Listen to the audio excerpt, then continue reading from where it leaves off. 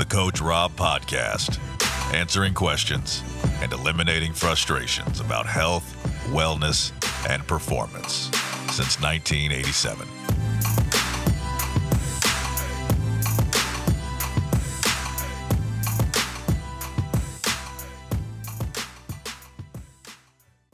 Welcome to the Coach Robb Podcast, the People's Podcast, episode number 60. This one's going to be good, Coach Robb. Difference between being fit and being healthy and fit. How you doing, bud? Hey, I'm doing great. Thanks again for carving some time out for our listeners. I'm really excited about this podcast. I think there's just a plethora of misinformation that's out there. And I think a lot of our listeners want to be healthy.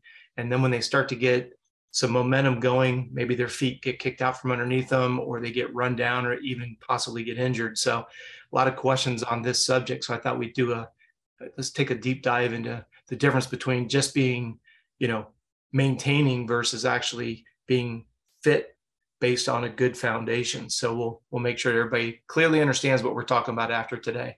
Yep, definitely. First off, I want to thank all of our listeners on YouTube, all of our viewers on YouTube.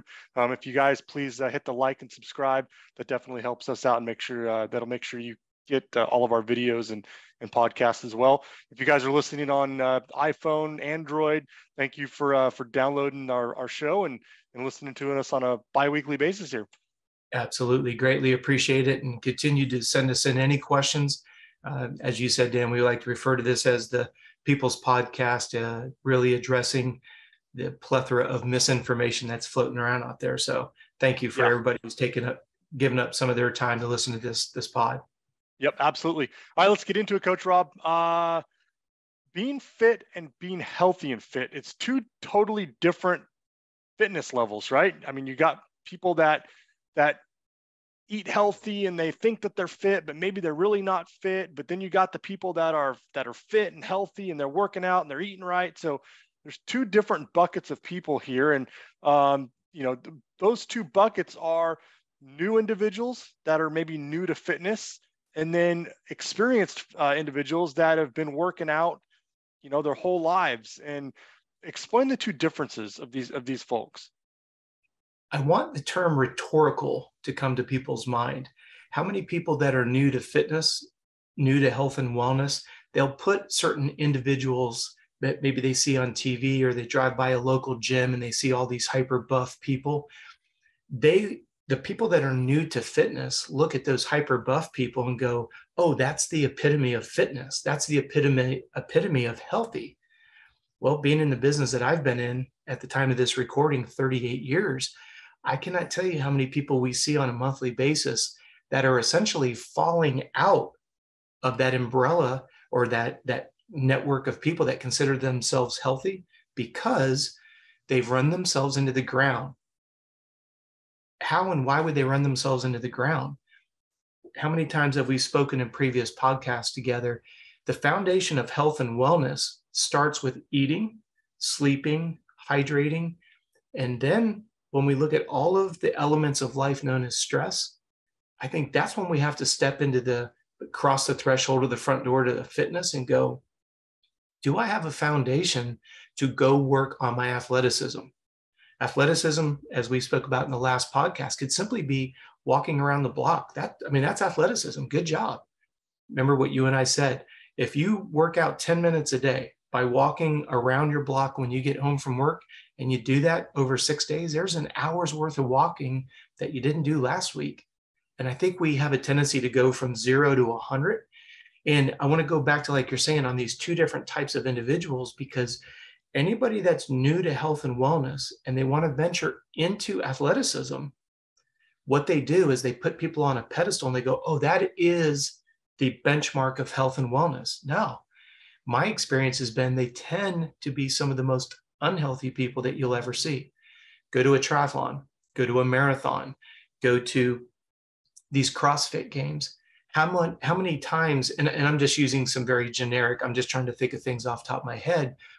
When you go to those events, Dan, how many times do you see people taped up? How many times do you see those bands around their knees? How many times do you see those sleeves over the joints? That's got to be a first indicator that there's a problem.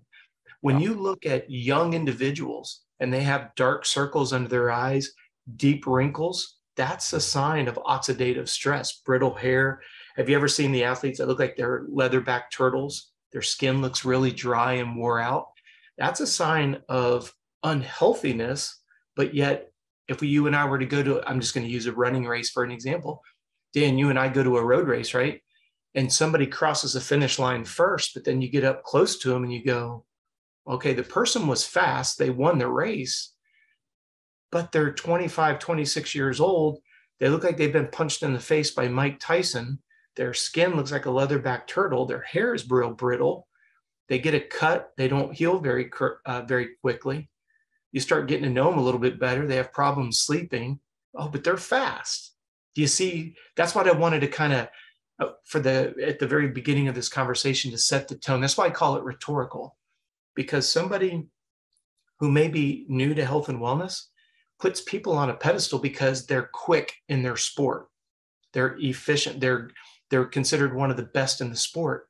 Does not mean that they're healthy. And then once the person becomes unhealthy, what do? They fall back to the foundation of getting healthy. I don't know if the listeners will be aware of this or not, but if you ever get diagnosed with Epstein Barr, when you get your blood work, or if you've gotten some blood work, go and see if they've evaluated EBV. That's going to be the acronym, Epstein Barr virus. If you get diagnosed with the Epstein Barr virus, Dan, guess what the doctor is going to tell you? You need to reduce stress, eat more, and sleep more. Do you see why I say it's rhetorical? Because people will work to be fast. They work to be the best in what they want athletically. And then they push it to a point where they become unhealthy. They crash and burn, and they come right back to the foundation of, I've got to eat enough. I've got to get enough sleep, quality and quantity. I've got to balance stress. And what did the doctor tell you? Everything that you and I have been saying on the podcast. You can't take on more stress without offsetting it with adequate amount of food and sleep. As simplistic as it is, it's literally, there's your closed circuit. So we just sit in this rhetorical, just endless loop that we never seem to be able to break. But it is so easy to break, because if we don't allow ourselves to become that hamster on a wheel by understanding what is the true definition of healthy, now there's no end to what you can do. And I want to use the word athletically very loosely. Let's just kind of keep it in a category of being fit. Now, fit could be you're making a living as an athlete, or fit could be you're a soccer mom of 3 that, feels and looks good in a dress on date night on Saturday night. Yeah. Hopefully that makes sense to the listeners as we get this podcast started. I want to bring it back to the individuals that are new to fitness. And we talk about doing too much at one time. Would you relate that to, people, they see these people outside the gym, they're all ripped, and they're like, man, I just got to go in there and I got to work out, and I got to do all these powerlifting, and I got to do the treadmill for 2 hours. Do you think that these people, the reason that they do that is because they're looking for instant results, like instant self-gratification of working out? Do you think that mental, the mentality of that is what these people have? I think it's a mixture of, it's a great question. And I think it's going to be a mixture of where the individual is at versus where they want to be, with one caveat, their background. So being in the triathlon world as deep as we are, you'll see a lot of people that they'll be all-American swimmers in college, get absolutely burnt out, going to the gym, doing dry land, doing 2-a-days, sometimes swimming, 4 to 5 hours a day. When they finally end up, let's say they get themselves all the way to the Olympics. When they're done with the Olympics, the idea of being in the gym or being in the pool again, they're absolutely not the least bit interested in that. This is why I want to say your historical background has to be part of it.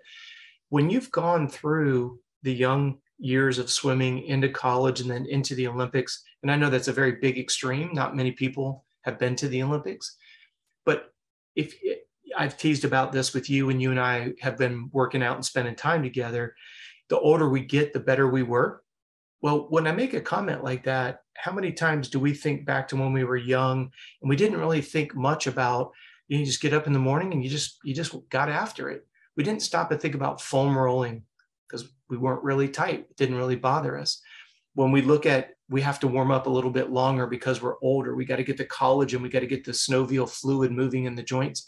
This is where your answer is going to come, is in our brain. We're like, I remember when I didn't have to spend that extra 10 or 15 minutes getting the joints lubricated, getting the synovial fluid moving, getting kind of the aches and the pains. From that standpoint, I do believe it becomes, all right, I remember when I was young and I was very fit, and then we kind of lose touch of that and we want to get that back. Well, then you have some people. My wife, Michaela, is a perfect example. She grew up in an artistic family. Her dad's a professional painter and a teacher. She grew up as a professional painter, played the piano. Her brother was the athlete in the family. So when Michaela started getting into triathlons and running, as we always say, speaking with her, ignorance was bliss, right? She would go to work all day. She'd get out of work. It's no big deal for her to go run 5, 6, sometimes 10 miles after work, go home and be Rhea's mom, and then go to bed and get right back up. To your point and to the illustration with Michaela, she would only sleep 5.5, 6 hours. She'd work 8, 9, maybe 10-hour days like most of us do, but she still would go run. Why? Because ignorance is bliss. She'd just go get it. So when somebody goes to the gym, I think what happens is they go to the gym looking for wise counsel. And you and I have spoken about this in previous podcasts. What you don't want is somebody that you look to for direction that doesn't have the insight to go, you know what? We don't need to put you on the treadmill and have you run at a super high rate of speed. What we need to do is low intensity, do more functional work. And here's why. And I'm going to even go so far as say cracks me up. I don't know why when we go into the strength arena, trainers feel that if I can make you so sore that you can't brush your teeth tomorrow and you're literally miserable, then somehow you're going to feel like you got your money's worth by hiring me as a personal trainer at the gym. Do you see the irony in all that? And I think that's kind of where I was going. Is the people, when they leave the gym, they've done all this stuff, they leave sore, they wake up the next morning, they're sore. They think, oh man, yeah, I killed it at the gym yesterday. I'm sore, so it must be a good thing. Yeah. Well, and here's the irony of it.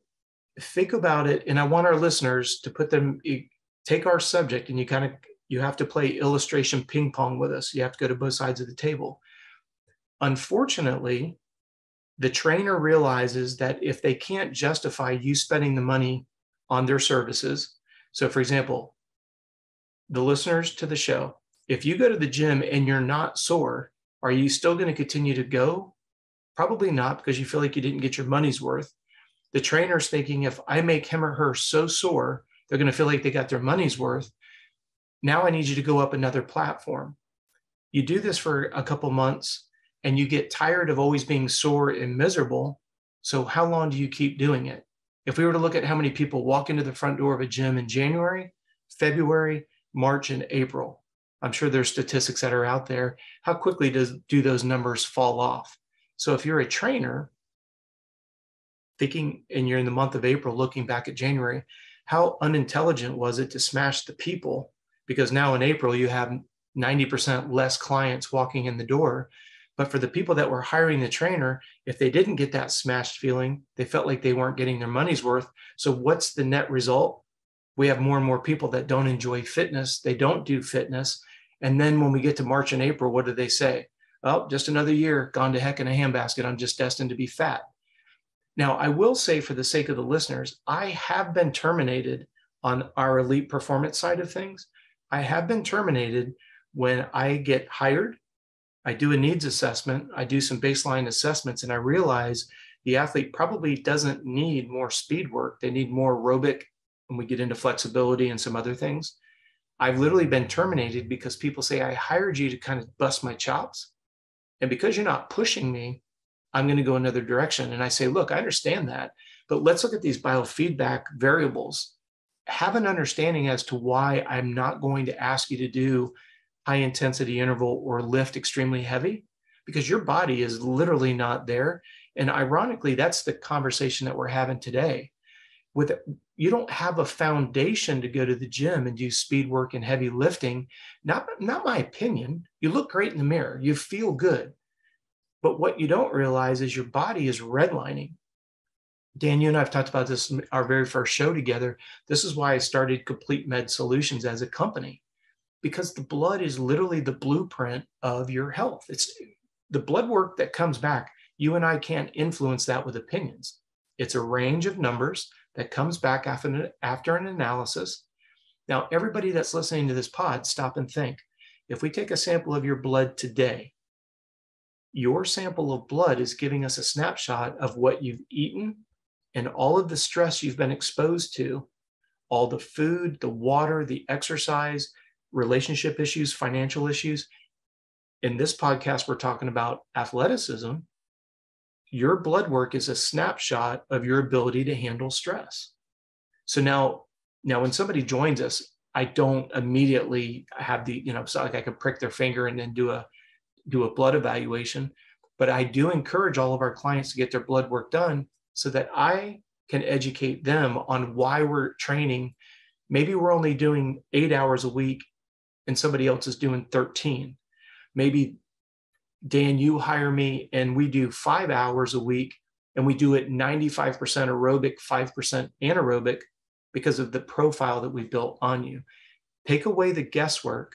Always make an exercise program, maybe even ultimately a high-end performance program. You don't just do it in a spray and pray format. You get baseline assessment numbers. You figure out the health of the individual, which is what we're talking about today. And if I can get a blueprint of your health and I can see where your current capabilities are at, when you come in and you tell me that you just want to lose 25 pounds after having a second baby, maybe you've put on that freshman 15, whatever it may be, that's the information that I start with to get you from where you're at to where you want to be. When you mentioned somebody driving by and going to the gym, is it psychosomatic that they want to look like them? Maybe, maybe not. Because as I always say to my clients, always use your high school fighting weight as kind of your benchmark. If you were 185 in high school and right now you weigh 250, I've had people that have come to me and say, yeah, I want to get down to 150. And I'm like, well, what were you in high school? And they're like, well, I was 185. Well, let's get close to that zip code first. You see the paradigm shift? Yeah. That's what becomes important and I say this to my clients as well. Please, every day, just try to jump across the sidewalk. Please don't try to jump across the Grand Canyon, because what you're doing is you're literally setting yourself up for failure. And I know that's an extreme example, but it does help the brain get an idea. If every day, 5 minutes out, 5 minutes back, you do that 6 days a week, you've got an hour. But that's where that little negative canary gets on our shoulder based on what somebody said. Could have been a dad, a mom, a partner. And we kind of dismiss, we've talked about this on the show. Those little crass comments are just like you being a wooden post and someone puts a nail in. Sure, they can pull that nail out, but that hole's still there. And then we get into the psychological aspects of health and wellness, not even talking about fitness and performance. So say definitely a mindset. Say a new individual decided to go to the gym, and I'm just hypothetically speaking, because Sure. I'm sure that there's some listeners and viewers out there that are watching this and that are probably feeling a little bit motivated to do something and to go to the gym and start, get on a path to being healthy and fit. Yeah. If you go to the gym and you come out the next day and you're sore, right? That's probably an indication you did too much.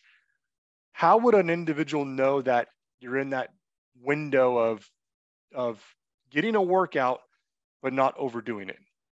Yeah, there's a lot of meat on the bone to what you just said there. Think about the rule of 48. What you do on Monday, you're going to feel it a little bit on Tuesday, but you're going to really feel it on that second day. So what we always say is your soreness levels, they should be noticeable the next day, but they should be starting to wane a little bit, not get to the point that they're so bad.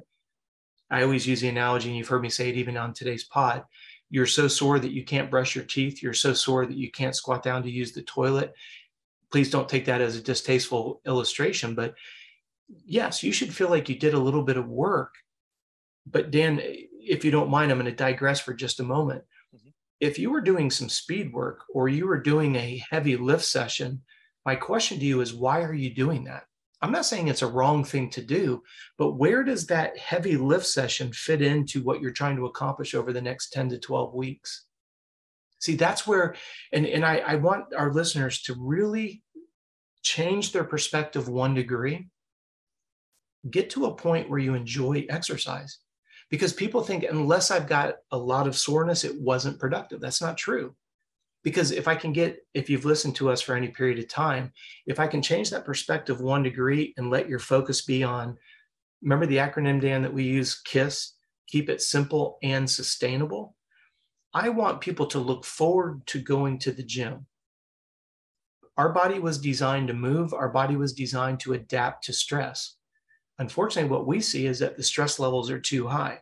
So just because you can do a bicep curl with a lot of weight doesn't mean that you need to, unless you tell me that you're training for a bodybuilding contest. You see the difference there? If you're going to tell me that your goal requires lifting heavy, okay, I can understand that. Now let's talk about how we build a 6-week block so that week 1, you do testing. 3 weeks, you adapt the body, the muscles, physically and mentally. The body will adapt to that new stress, and then the muscles will actually become stale. So if you say to me, I have to lift heavy because of something that you're doing athletically, or like I've got a client that's leaving for Utah this weekend, and he's going to go do moguls, and he's a very good skier. Well, we've been doing things specific to the demands of doing black diamond moguls, right? Super steep, super fast, lots of directional changes, but we don't train like that for 12 months out of the year. You see the difference? So if you're asking how much is too much, if your residual soreness on day 2 continues to go up, you cross that line a little bit too much. Now, something that's not quite so obvious, and before I give the illustrations, I want people to think about the way that we rationalize. If you wake up in the morning and we just talked about being excessively sore, and then normally for breakfast, you are ready to eat, and all of a sudden your appetite is suppressed. All of a sudden you start getting a scratchy throat. If you wear the heart rate monitors, we're a big fan of the whole Garmin platform. If you wake up in the morning and your heart rate's elevated, there's a sign that you've done too much. But Dan, here's something that I want the listeners to also contemplate. Is it that you did too much, or did you not get enough food and sleep to absorb what you did yesterday? I'm going to kind of defend a lot of the personal trainers that are out there. They do get a bad rap for pushing the individuals too far. But if the trainer is saying to you, and they go through some legitimate ways to calculate your calorie burn rate, we use the Garmin so that we're not guessing, we're not using generic formulas. We use what we call active and resting calories. Once I know what you're doing, let's say you're going to walk on the treadmill for 30 minutes, you're going to work for 8 hours a day, and you're going to be your children's parent. If I get enough documentation, say for 6 to 8 weeks, I know what your calorie burn rate is on average. Now I can reverse engineer how many calories you need to take in.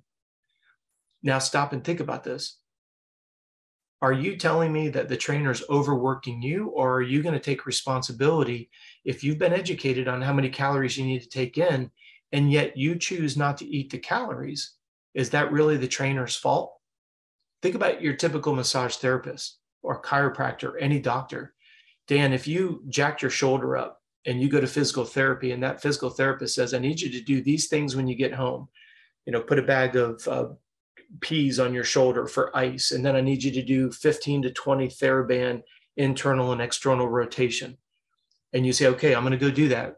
And then you come back tomorrow or 2 days later, and the physical therapist says, Dan, did you do it? And you say no, but yet your shoulder's getting more and more frozen up because of the lack of movement because you didn't do the therapy. Do you see how frustrating that is for the physical therapist? Well, it really comes down to self-accountability, right? And we talk about the foundation of health, and there's some bullet points there that we're going to talk about, but one that is not, Coach Robb, on the list that maybe should be number one is to have the ability to be self-accountable. right? I will agree and I'll disagree with you. And I love how you bring that up so people know that we don't just can our whole conversation here. I think it's kind of the chicken and the egg, because I think anyone who's listening to our pod, I think they're at least interested in being responsible. And then when they go to seek professional advice, what happens? If you ask 5 people, how many different opinions do you get? 5 different ways on how to drop body fat, how to build muscle, how to do this, how to do that. And that comes back to your point, Dan. Accountability and responsibility, ultimately, it's all on us. But if you're being fed the wrong information, I think most of our listeners know, I went through a really nasty divorce. My divorce lasted over 5 years.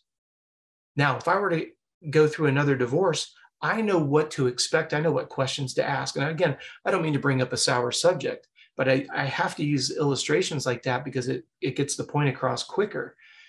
The listeners don't know what to ask because they don't know what to ask.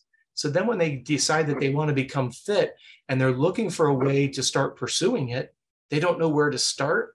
So then what do we all go to? We go to the proverbial Google God that is essentially the epicenter of contradiction. You can go to Google and you could look up a subject and immediately you're going to get this side and this side. It'll automatically contradict itself. So I do agree with you, Dan. I hope people understand the way you and I jib with each other. It is about accountability and responsibility. And that's why the genesis for this podcast and our partnership together is how many people are out there idealizing, quote unquote, people who look fit, but are internally an absolute mess. Yeah. And then when people do decide to commit to some level of activity, they go too far too soon under the supervision and guidance of somebody who's really pushing and promoting an agenda, whether that's not eating enough calories, sleep deprivation, overhydrating, as we've talked about. When you go to a gym and it says, drink a gallon of water, and then people are walking around, flushing out their electrolytes and wonder why they feel sick to their stomach. And those are all the foundations of health, right? We've talked about those, making sure that you're eating enough food, making sure you're getting enough rest, the quality and the quantity, and staying hydrated. I mean, those are the 3 really core foundations of health. But then you also have your balanced stress levels, your blood work, make sure your hormones are all intact there. Exactly. That's where, if I can get everybody who's listening, please don't jump across the sidewalk and immediately want to jump into athleticism and high-end performance. Always recognize that the 3 foundational components is going to be quality and quantity of food, quality and quantity of sleep, proper hydration levels. And then if you put those together, Dan, you just hit the big F word that's so important. The ability to focus. I don't care if it's focusing in a staff meeting, if it's focusing in an operating room, if it's focusing in an athletic environment. We all want to we want to be focused, right? We want to not have to be relying on a stimulant, because we've got the old dreaded head nod 15, 20 minutes after we get to the office. So for those of you that are taking notes or watching us here on YouTube, if you stop and you think about kind of an ebb and flow, most people's ebb and flow is upside down. And what I mean by that is we're frustrated because we can't mentally focus on our job. We can't stay in a coherent conversation with somebody because we're like squirrel. The word focused is the end result that we all desire, because focus allows you, again, let's start with fitness. Focused allows you to be your kid's parent. Focused allows you to be your partner's partner. Your ability to focus, if we go into athleticism and then ultimately into performance, you want to be excelling in a sport-specific environment. Well, if you have low blood sugar, you have unstabilized blood sugar. If you're dehydrated, if you're running on 4 hours of sleep, you're never going to get to focused because the foundation isn't there. And if you do this day over day, month over month, year over year, we end up seeing ourselves give up because we don't realize that we're jumping to focused without any foundation. We're jumping to athleticism. We're jumping to dominating some level of the staff meeting. We want to be the best employee or the best employer, but we're not coming in with a foundation. That's where we start finding ourselves hitting alternative ways to keep ourselves going. If you don't mind, Dan, I want to go prevalent. Go ahead. And just to recap what you just said, it's very prevalent in the motocross industry, right? Where, Yeah. we have to be able to go run 20-minute motos, right? But yet we haven't ridden in a while. We haven't done 20-minute motos. There's no way that we're going to expect ourselves to go out and run a 20-minute moto. It just is not going to happen because you don't have the foundation there to do it. Well, and do it. That's where the word sustainability comes in. How many times have you seen guys that can run they can put a heater down, they can run a 2-minute lap time. But then when you try to string 5 of those together, that goes 203, 206, 215, 220. And what's the risk of injury when we start getting in that 215, 220?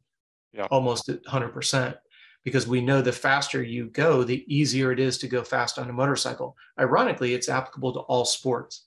It is much easier biomechanically to run faster than run slow. It's just having the strength and the muscular endurance and the capacity to be able to sustain it. And that's the big frustration that I see with people is they want to go from 0 to 100, not because they're being irresponsible or trying to bite off more than they can chew. There's really no established benchmarks. That's why I always say, that's why I go back to the Garmin. Wear the Garmin, build some information, build a profile about yourself, and then I can help you. You mentioned the moto community, so I'll keep in that same sandbox here. I'll have people that will hit me up and ask, hey, can you put together a nutrition and hydration program for me for Loretta's? I could take your $500. It wouldn't be very, it wouldn't be very ethical. And here's why. I don't know what your calorie burn rate is. I don't know what your perspiration and sweat rate is. I don't know what sensitivities you may have to different types of foods. So yeah, I've got 5 books that are on Amazon. They're smoothie books, they're dinner books, they're snack books. I only put those books together because people said, hey, give me some ideas. But whether or not, our blueberry blast smoothie is going to really work for you is depending on your sensitivities to the ingredients that go in it. Every item that's in there, sure, in a textbook test, you could say is a healthy item, but what if you have a negative reaction to it? I've shared this with our listeners before. I have a client, if he eats an apple, his face balloons. He just has a huge allergic reaction to apples. Now, I've never seen anyone in my 38 years that's been allergic to apples except him. But he's that one out of 38 years. So it doesn't matter what I think about apples and how good they are, antioxidants, good source of fiber, high in vitamins and minerals. For him, it doesn't work. And that's what I want our listeners to think about as well. Yeah, and there's a lot of things that, you see some of these nutritional, diet plans, right? And a lot of them, like I've seen some in the past for myself that I don't like. I don't like the food on there. Yep. Right. But if I know what my calorie burn rate is, I know how many calories I need to intake, I can personalize that for myself and eat what I like to eat based off of that, not what if somebody's telling me that I should be eating. Yeah, but you just used a word that 99.9% of our listeners aren't comfortable with. You mean I'm supposed to like the food that I'm eating? You mean I'm supposed to like the exercise that I'm doing? And again, I don't want to sound like I'm living in a glass house. This is how we have built the foundation of our business. I always am going to start with quantification of numbers and then reverse engineer from there. Whether it's building lean muscle mass and dropping body fat, wanting to feel and look a little bit better in certain clothes on date night, or being an athlete at the very top of the world, the way that we get there is exactly the same. It is all based on, the only thing that changes, I'm just going to cut straight to the chase. The only difference between the way that I treat a soccer mom of 3 that wants to lose 20 pounds to somebody that wants to be number 1 in the world in their sport is the person that wants to be number 1 in their sport. Usually all they have to do is eat, sleep, and train. And yet I've got a soccer mom. Dan, look at yourself. I'll use you since the listeners know who you are. Look at what you get done on a Monday morning by 12 o'clock in the afternoon. I've said this on several podcasts before, and I say it with my clients all the time. Somebody who has a family, you've got a young daughter, you've got a beautiful wife, you actually have 3 different companies that you own and run of your own, okay? Well, you're trying to find 31 minutes in an entire 24 hours to maybe get some strength training in. Maybe you've got 45 minutes to do cardio. Just depends what day and what's going on in your family. I'm dealing with an elite athlete that gets paid to do nothing but wake up, eat, sleep, train, compete, repeat, and gets paid a lot of money to do it. The difference is, we go back to what we said at the beginning of this webinar, this podcast, when you stop and you think about stress, every one of our listeners that are not a paid professional, they deal with more stress on a 24-hour basis than these athletes. Now you go, wait a second, Rob, you're going to tell me that my life, I'm going to put you back in the catbird seat, Dan. Dan is talking to Rob and says, you're going to tell me that I'm dealing with more stress than somebody who makes $100 million a year? And I'm telling you, yes. Now, the difference is they might have to perform on a Saturday night in front of a crowd. They might have to do it on TV. Yeah, that's pretty stressful. But I want the listeners to think about this example. Depending on when you're listening to this podcast, think about what you've done today, or if it's early in the morning, think about what you've done yesterday. Think about what you've done in the last 7 days.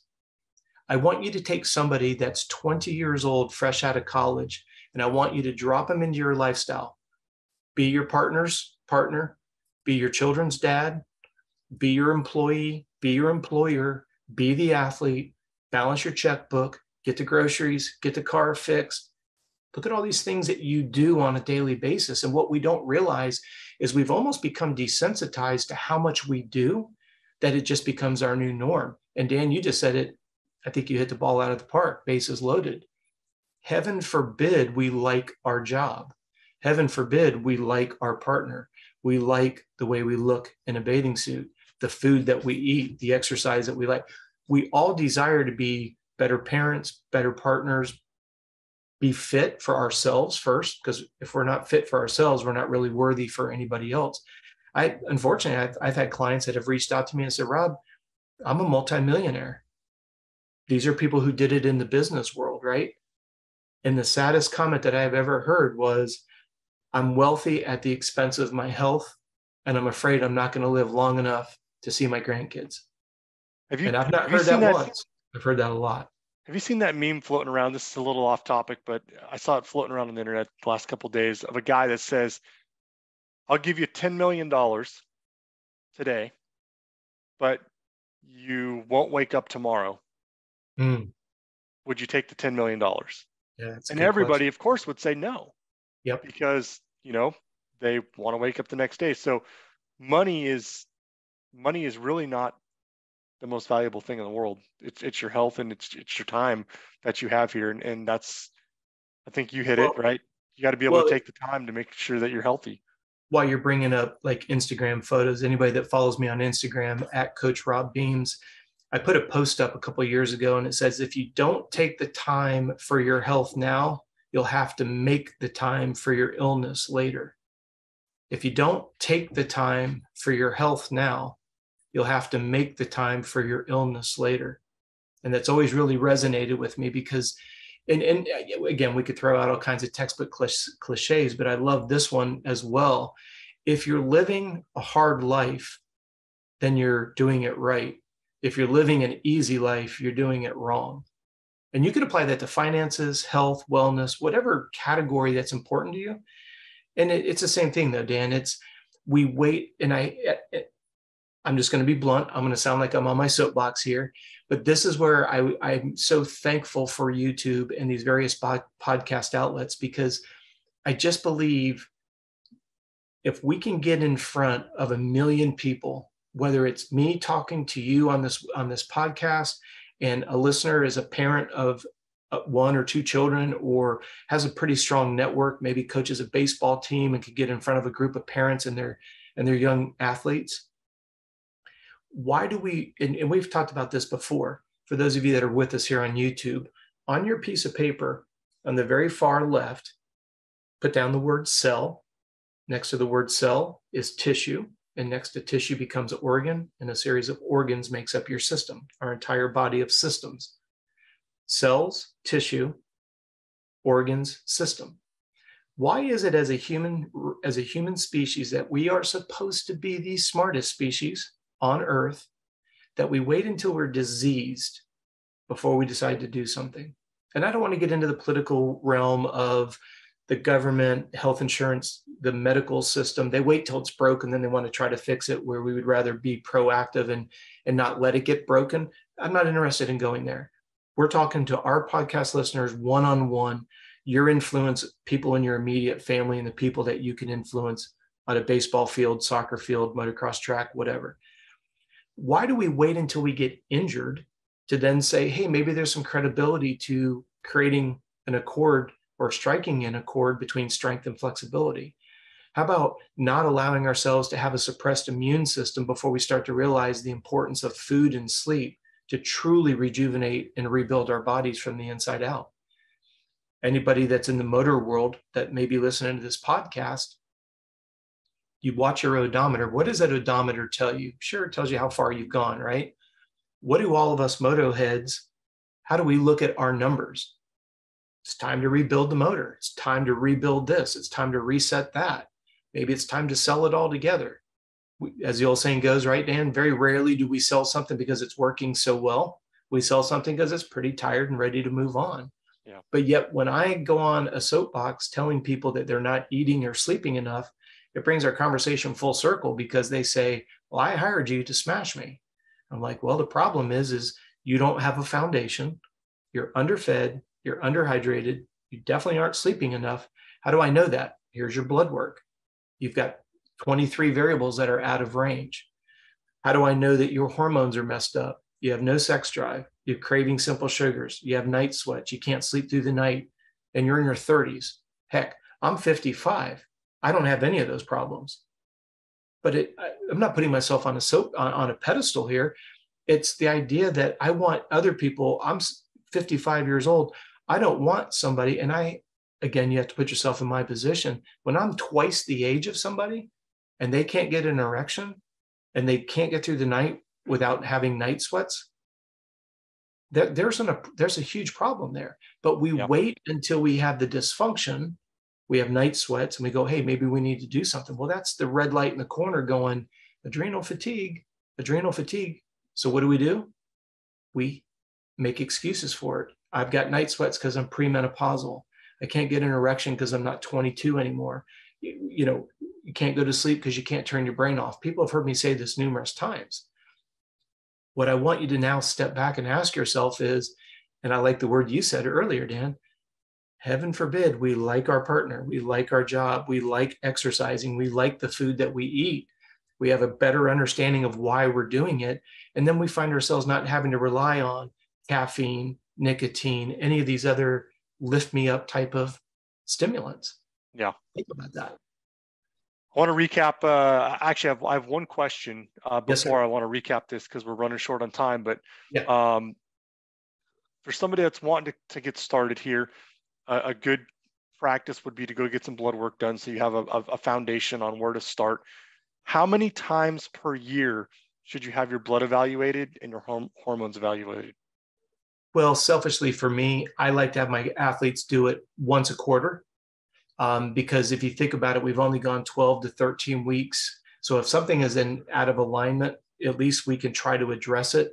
Then you make some adjustments to your nutritional habits, your sleep habits, and your exercise habits. And then when you get that blood work done, we're only 12 to 13 weeks in.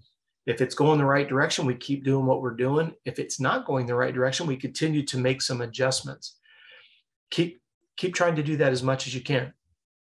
I will tell you, I absolutely am scared to death of needles. That's why I don't have a tattoo on me whatsoever.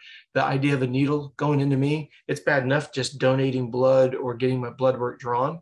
But to me, it's a pain worth going through, because it allows me to stay in front of ever getting run down, ever having any, nobody that's listening to this podcast enjoys being sick or run down or unhealthy.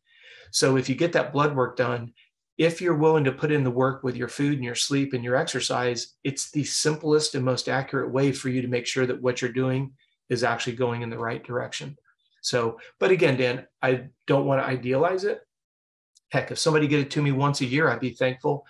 Once a quarter would be ideal, anywhere in between the middle, because people travel and have other obligations. But if I'm the listener to the podcast and I want to be healthy, and I want to ultimately be able to move into some level of athleticism and maybe high-end performance, understand that you'll never reach your potential without it.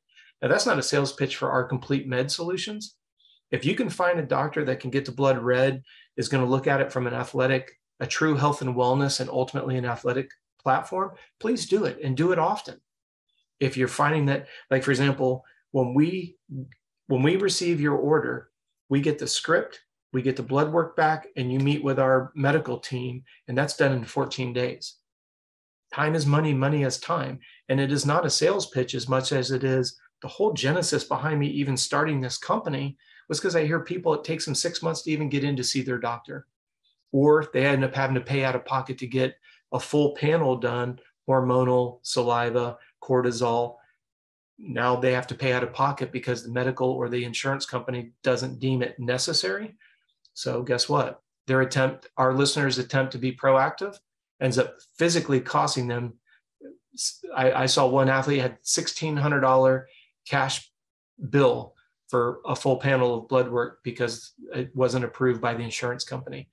And these kinds of things, like Daniel and I talk about off the record, I'm not someone that likes to complain.